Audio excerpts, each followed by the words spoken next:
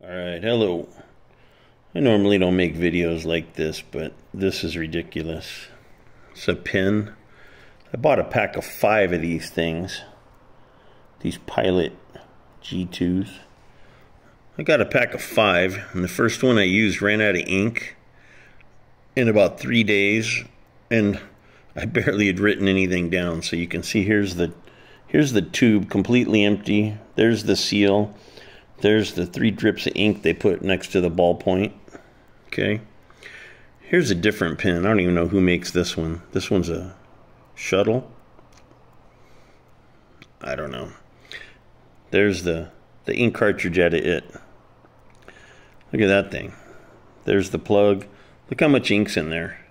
Look at the plug in this one and no ink. Compare these side by side. Look at this. Tell me that's not a joke. Tell me that is not a joke.